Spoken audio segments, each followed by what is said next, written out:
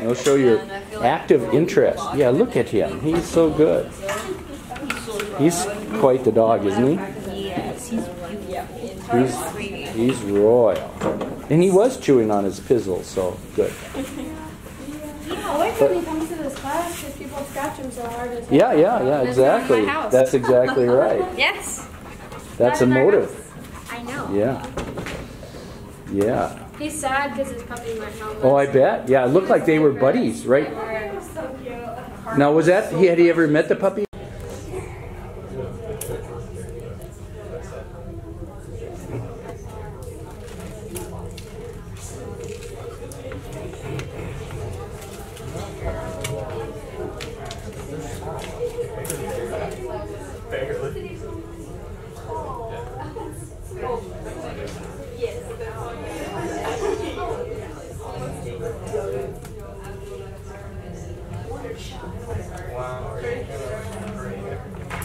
Yeah.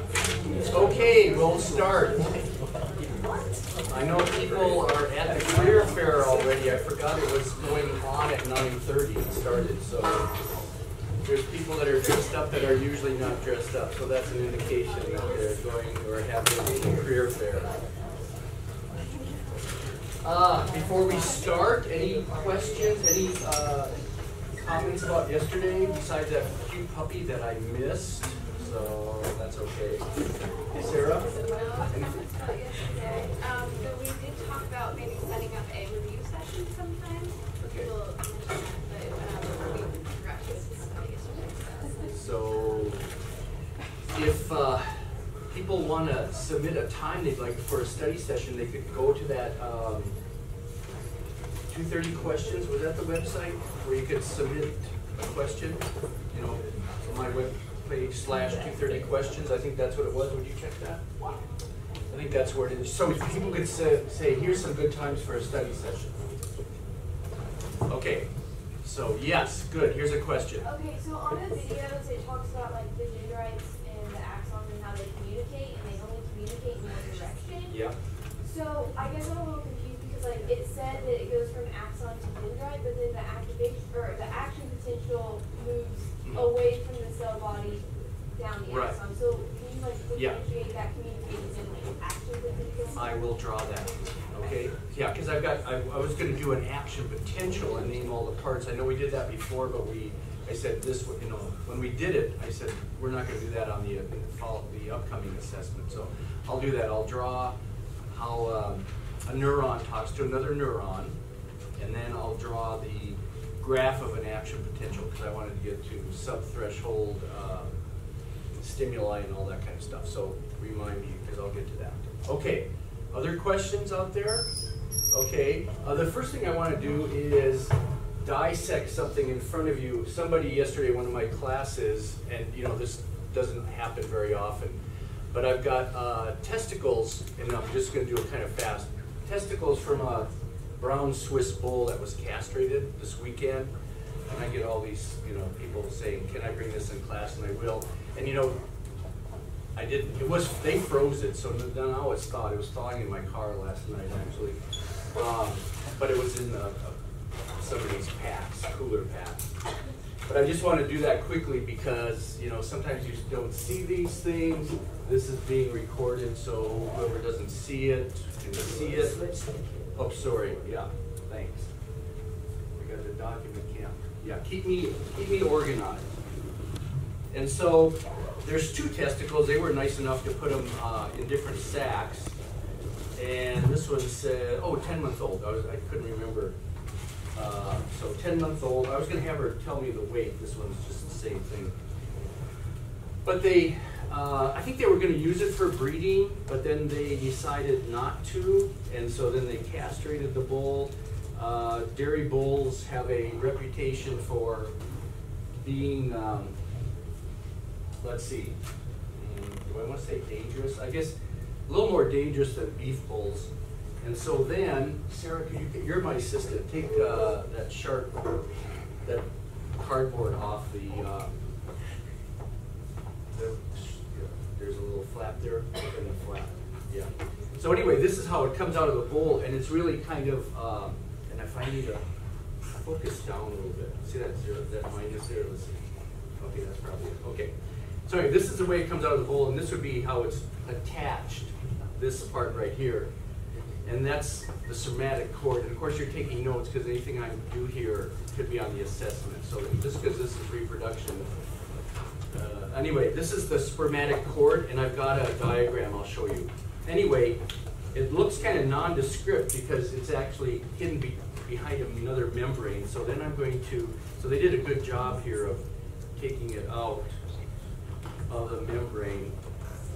And now I'm going to get this started and show you what's also, there's two parts in the sac. Where one part is where the sperm are stored and the other part is where they're made. So they're made in the testes, but below this membrane, and I can maybe pop it out here, I'm not sure how that's looking there, but, and it's slippery, which they usually are. I'm just trying to not cut too much here. Hold on for a second. There we go. See how that kind of popped out of that sac? Now we got a better view of the testis. And then,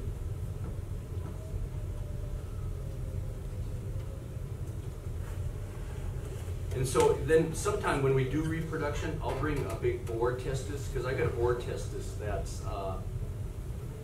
4 or 5 times this. There's my buddy.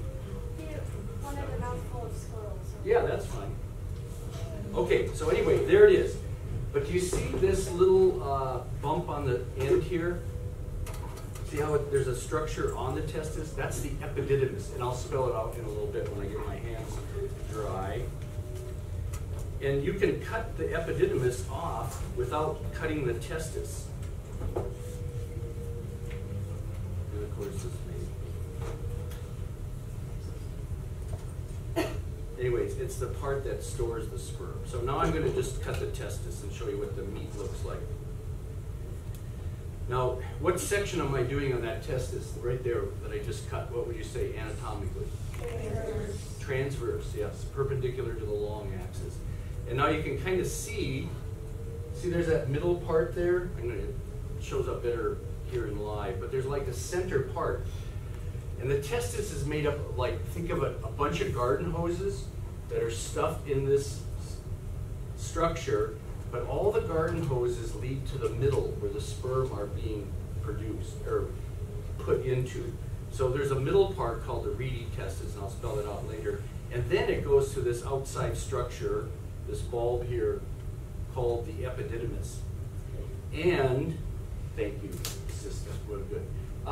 And the epididymis is a separate thing, okay? Thank you, Sarah, that's fine. No, that's fine. Is a separate part. And I made an X here, and I'll show you a little diagram. From that wall to over here, that's how long the epididymis is in the human. So it's like a long tube that's crushed together, not crushed together, but packed into this structure that's along the side, okay? So it's amazing. So the sperm are produced in the testes, but then they're put into that epididymis where they mature, and then they're ready to fertilize an egg after they leave the epididymis. Anyway, that's one of the sacs, one of the testes, and I wanted to show you that before they get spoiled, because it doesn't take long for things like that to not stay well. Okay, so let me show you those spellings of that. Hey buddy, what's new? Hey, look at this, how handy this is. Perfect. Okay, can I give him this? Yeah. Here. Gloria, what do you think?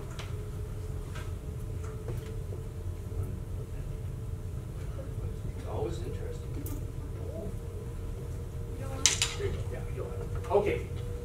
So let me spell that out for you. Here's epididymis. E-P-I-D-I-D-Y-M-I-S. And what does it do? It stores sperm on the outside of the testis. How long is it in humans? 21 feet from here to there. Estimate. And it's all one tube. It's not many tubes. There's many tubes in the testis, but the epididymis is one. So you got this long a tube, and you package it in that structure. Then, here is a little diagram of that. Let's see, I thought I had it rolling up. No, I guess that's it right there. So let me just review that here. The spermatic cord, remember, that's where all the blood vessels come in, all the nerves. That's where the sperm are delivered out through the vas deferens. And so this is a good diagram here. You have this testis, and then you have the structure on the testis. And when I was at Nebraska, they were doing studies with boars where we would castrate boars, and then we would weigh the whole structure, then dissect the epididymis off, and weigh the epididymis, and then weigh the testes, because then, in essence, the bigger the testes, the more sperm that are made. And so I think they were selecting for testes size in a boar. And if you've ever seen a boar has bigger testes than a bull, although the boar body weight is way smaller. Because the female tract in the sow is bigger than a cow's reproductive tract. So there's got to be more fluid. So I'm just spelling these things out before we go on to our neurology. Okay, there's epididymis. Okay, let's see what else. Okay, so anybody have any questions on that? There's two. The testes are always, if they're normal, they're equal in size. One's not bigger than the other. They might be a few grams different. And then in the testis, all the sperm production is equal on the top, middle, and bottom. You know, it's not like the top is making more sperm or the middle. But it's really quite a process. And we'll get more into that when we do reproduction. But somebody said, can I give you these bull testes, right? And of course, I'm always saying yes. That's my job. Okay. Now I'm going to do neurology. And before I do that, I want to get... Oops, sorry. What was the middle of it called? Oh, the reedy testes, sorry. R-E-T-E. And that's two words, reedy testes. And there's some other, you know how things have multiple names, but that's what I call it, the reedy testes. And that's the center part of the testis where the sperm gather before they get to the epididymis. Now, royal, we've seen royal a couple times, right? At least, you know, over time, I've seen them for like a number of times now, over a year. And I want to introduce, see, when we have animals, we also have to learn something. So I want to tell you about a study where you would make observations over time on the same individuals and what that name is called. You're happy, aren't you? Yeah, happy. Yeah, talk to people. And so that's what I've got up here. Longitudinal study. So I want to introduce that a little bit. And on my drive in this morning, I was thinking this would be a neat study to start with freshmen. And listen to what I'm going to define it first, and I'll tell you a couple things. Okay, a longitudinal study is usually where over time you make an observation on the same population of animals.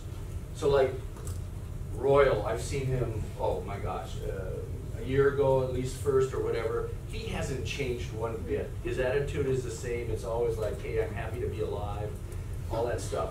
So longitudinal study is where you observe individuals over a period of time.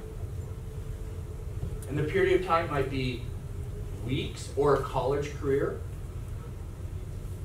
And then you can maybe draw some conclusions from a longitudinal study. So we're doing, in a sense, a longitudinal study of Royal. And I can say every time I see him, he's the same dog. He's the same dog. But maybe when he gets older, he'll be less active, maybe wants to interact less, okay? So now let me tell you about a famous longitudinal study in humans. Here it is, 57 Up, it's called. And it's a movie you can see. I think part of it is on YouTube, maybe part of it. He's looking all over. Here's what they did. They took a group of kids when they were about 7 years old. This was in England, so you know how the English, sometimes it's hard for us to, if they talk fast, sometimes we lose it. They watched kids at 7, they interviewed them. What are you going to be when you grow up, blah, blah, blah. Then they did it at 14. Then they did it at 21 and all the way to 56. And then they might have made one past this. But here's what they did then. So they had little Johnny. They were asking Johnny at 7 what he wants to do, then at 14 and all this stuff. But then what they do is they splice it all, and you see Johnny in a longitudinal study at 7, and then the next little segment is Johnny at 14, then Johnny at 21. So you don't see the other kids, you know, in between. You see Johnny in all these interviews. And when I saw it, this is dating me a little bit, when I saw it, it was called 42 Up, because they do it about every 7 years.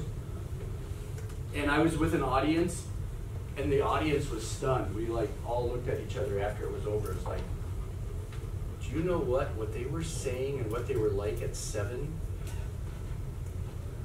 It was like 42, when they were 42, it was the same kid. And you've never seen a movie like that, right? Because you never put it all together. And then the narrator said this at the end. Show me the child at 5, and I give you the man. It was stunning, you know, the man, the generic man.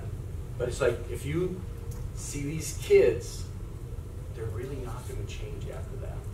So it was, show me the child at 5, and I give you the man. And it was stunning. So if you're interested in human psychology or human development, it was fantastic, and it's a longitudinal study. Now, wouldn't that be fun to do with freshmen in college? And I might do this like next year. Take 10 and-sci freshmen and interview them before they've had any classes.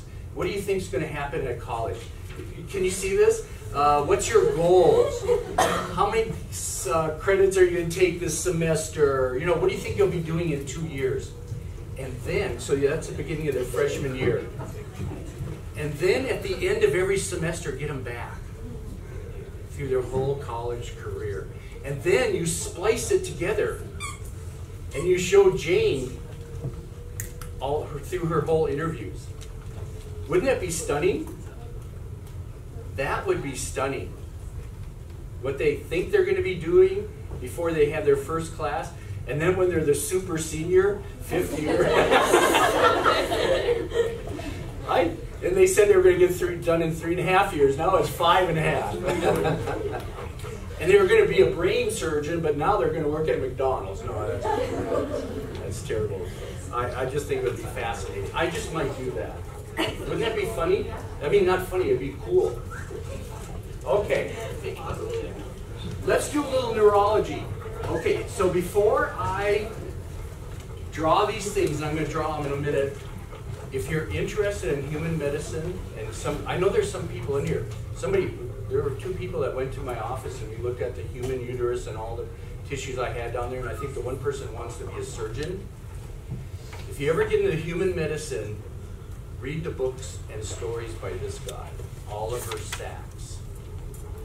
He left us he crossed over maybe a year or 2 ago, but not only was he a physician and a neurologist, but he was an incredible writer.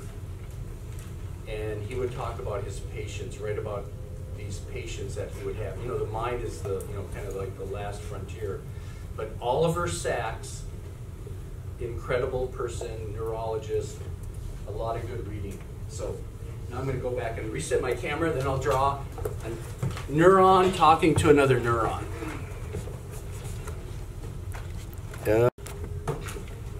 Royal. See how happy this is? This is good for all of us, and you are good too, aren't you? Yeah. Okay.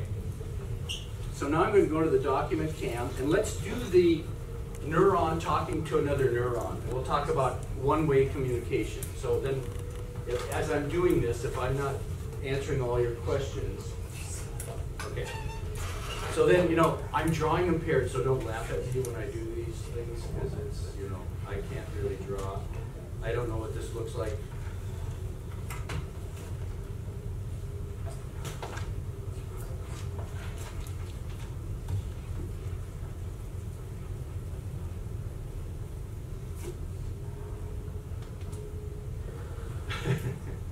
It'd be interesting to see what you guys are doing. This is a nucleus.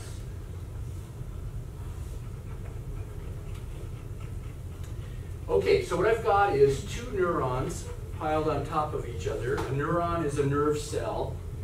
You should know that in nervous tissue, it's not the main cell. The neuron is not the main cell in the brain. There's another cell called the glial cells, G-L-I-A-L. That they're more numerous. They support the neurons. So they provide structure and nourishment, but they're not actually doing the action potential. So I'll talk about the actual action potentials in my next drawing. But so here's one whole neuron. Up here, there's like parts that receive messages, and those are called the dendrites. You know, I know it's in the videos too. So the dendrites is the information receiving part of the neuron. The action potential travels down, then the axon, to a synapse. And the synapse, in my case there, is where one neuron talks to another. So this information in the form of an action potential is flowing down in my chart, and it's not going the other way. So there's action potential. Now when action potential gets down here, it's done. It doesn't jump across the cleft. Okay? So you have this axon with depolarization, and then down here, when the depolarization gets there, that's the signal to release what's the chemical called? Acetylcholine. Well, you don't know, it's not acetylcholine. What's in general the chemical release? Neurotransmitters. The acetylcholine is released when an axon is talking to a muscle, right? So there's all kinds of neurotransmitters. Maybe a little sidebar. Some are excitatory, like they stimulate the next neuron, but some are inhibitory. Means they don't excite the subsequent neuron. So then I'll do neurotransmitters in blue, although blue is dark. So there's a chemical across the synaptic cleft, right? And then it binds to receptors. It's kind of like that muscle stuff, the motor end plate, but it's not a muscle cell, it's another neuron. So these are dendrites, just like up here. They depolarize, and then the action potential goes down this way. So the flow is this way, never the other way. It's impossible to have anything come here and then jump across up. So that's your one-way communication. So then, here's the kicker. Sometimes these terms are not the best, but a nerve, right? What's a nerve? A nerve is a bundle of neurons. Like there's an optic nerve, okay? There are like 12 cranial nerves. If you go to some professional school, MD or DVM, right now they're learning about the cranial nerves. That neurotransmitter would have another name, right? Because acetylcholine Yeah. specifically for myocytes. Yeah. There's like 50 neurotransmitters. There's all kinds of there's serotonin, there's, we won't really get into that much, but you should know there's all these chemicals that are released. But some cause an action potential to start on the next membrane, but some make it less likely. So there could be excitatory or they could be inhibitory. They're these chemicals. Okay, so that's your one way. Now, does that answer your questions? Okay, so now let me draw a man-made graph of an action potential. Did he bump his head? Okay. He's knocked out. He's thinking about it. Okay. So now this is man-made because this is like monitoring one spot. Maybe I'll get my graph back up here. So here, this is really important to know. Let's say I want to put a little voltmeter right here, right at that spot. That's what the graph is going to depict. It's not going to depict anything traveling down. It's going to depict that spot at resting, and then if an action potential comes by. So remember, my next graph is that spot and that spot only over time, right? That's important because a lot of times they don't tell you that. It's like that spot. I'm not moving along the axon. I'm looking at what's happening to that spot. So if I'm doing that spot, most action potentials, when you graph them out, they have millivolts on the y-axis. Okay, that's the membrane potential in millivolts. And then time on the x-axis. So nothing's moving. It's that spot on that axon. What's happening to the membrane potential at that spot? This is like critical. Okay, so then at that spot, if the neuron is at rest, it's called resting potential. And it's always about minus 70 millivolts. So I'm going to say right here is minus 70. Here is 0. And then up here is, of course, plus. And so if we're plotting it over time, and it's at rest, my line would look like this over time. Okay? So then, let's say it's a sensory receptor axon that's going to sense if a fly lands on Royal's muzzle. I've got to draw one other line here. T stands for threshold. So we have resting potential, minus 70, threshold, something less than minus 70, right? Minus 60, minus 50, whatever it is there. Let's say a fly, a tiny fly lands on his muzzle. It might look like this, and the fly flies away.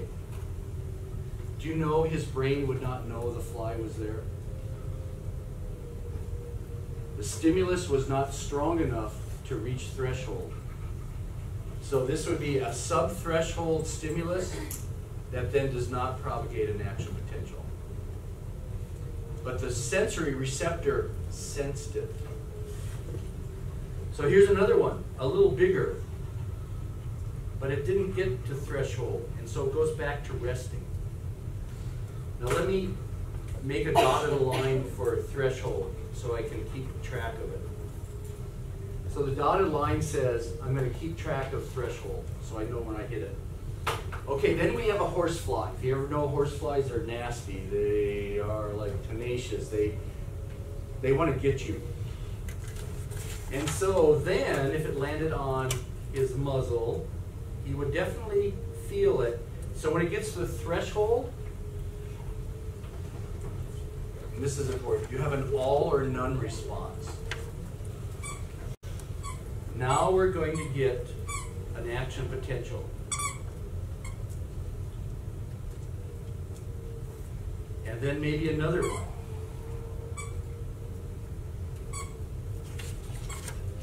I'm drawing paired, right? So, okay, and then maybe another one.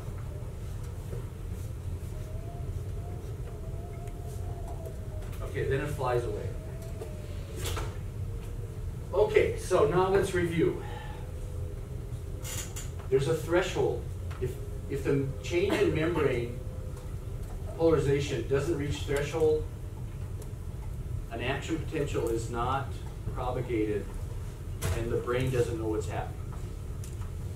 So we had that happen twice. Notice how there's this propensity to come back to resting, minus 70. Now, if we get a big enough horsefly or fly, we get an all or none response. That means it happens.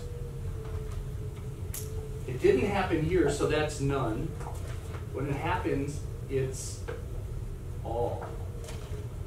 That's like that light switch there. You know, the light switch is all or none. It's not dimming. It's like, if I don't have enough pressure to put the light switch up, that's like here. Just like that. But as soon as I get enough pressure, all the lights come on. I don't have any choice. Notice if I have 3 action potentials, are they all the same amplitude? Yes. Action potentials are always the same amplitude on any given axon. But the brain can tell how heavy the fly is by the number of action potentials per unit time. The heavier the horsefly, the more action potentials per unit time. So let me do that. Let's say we had a real big horsefly. And you know what I'm trying to do here. So here it is. Over here, you have more per unit time, right? So you have an increase in frequency. That's what this is showing. So once you hit threshold, an increase in frequency is a code for how intense it is. In my case, how heavy the fly was. Maybe there's 2 flies, there's 3 flies, whatever. So then I got one last term here. Well, I got more than one last term. Notice though how a little stimulus made a little depolarization, and I'll get that. But then a little bit heavier thing made a little more depolarization, right? So if a little input results in a little output, and then a little more input results in a little more output, that's called a graded response, G-R-A-D-E-D. So this graph actually shows you a graded response, and then an all or none. A graded response is like if you drove to campus this morning, the more pressure you put on the gas pedal, usually the faster you go. That's graded. What if your car drove all or none? You started and it, boom, hits maximum speed. I've seen people drive like that. And not use their turn signal. Yeah, okay. Any questions on that? Because I got one more graph to draw, and I want to name things. Is there like a specific time frame for how long refractory periods usually last, or is that differ based on individual or species? Right, right. For any given nerve, she made the term refractory period. So my next drawing will show that. Okay? Yeah. So let's do that. I'm going to draw one action potential and then label some other things. So again, I'm not even. You guys can label the axes.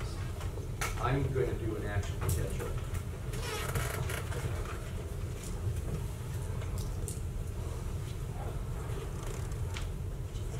Okay, so there's resting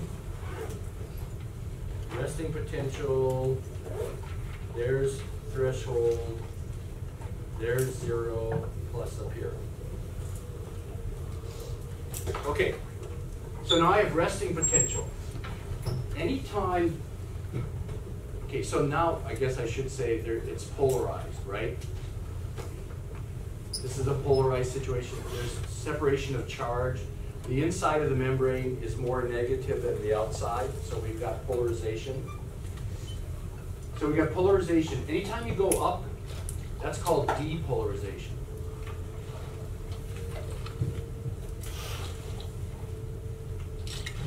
And then when you're coming back down, that's repolarization. So we have polarized, we have depolarized, we have repolarized. Then we have hyperpolarized. Hyperpolarized is when the membrane potential goes past resting.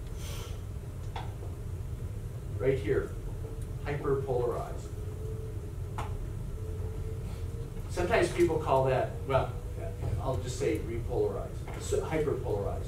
But then it has this propensity to come back to resting, okay? Now in here, maybe I'll put like right here, refractory. So when it's like below threshold, it's not likely to start another action potential. And so that's called the refractory period. Okay? And that's what the question was. So this refractory period is on any given axon the same always. Okay, unless other things are interfering it. But normally then the refractory period is constant. Okay? But now, lo and behold, notice how when I said neurotransmitters, you know, if a neurotransmitter is excitatory, it does this, right? And it causes an action potential. You know, the neurotransmitter goes across the cleft and excites the next membrane, and you get this. What happens if the neurotransmitter is called inhibitory? And here's the maybe most famous inhibitory neurotransmitter, GABA. It's all capital, G-A-B-A, GABA. It stands for something I don't remember, you know, but GABA. Here's what happens if GABA comes across to the resting potential. You get a new resting potential as long as it's there.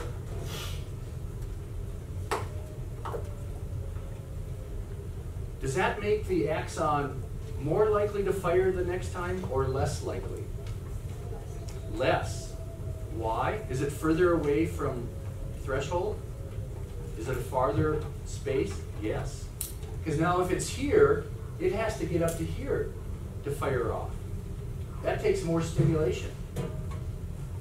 So that's an inhibitory neurotransmitter. Yes? So is it hyperpolarized or just at resting state? Well, this is hyperpolarized because you went past the resting. This would be, I guess you could say it's hyperpolarized because of the inhibitory neurotransmitter. You could say that. Because it is hyperpolarized relative to what it normally is, right? This is hyperpolarized, so in this case you could say it's hyperpolarized as well, but then you'd have to say because of inhibitory neurotransmitter, whereas this is just the normal neurophysiology of the ion flow. But if you have a lot of inhibitory neurotransmitters, the nerve is less likely to fire. Okay? That's neural function. Anybody have any questions on that? I think that's a perfect spot to end this testing. I'll just leave it on the end here if you want to see it when you go by. Color. Anybody ever here eat Rocky Mountain oysters? Not a one. I should bring some. Have you? Oh, you've heard of them. Heard and eating them are two different things. Maybe the GAs that do that. Find some Rocky Mountain oysters for us. A review session. That'll draw them in.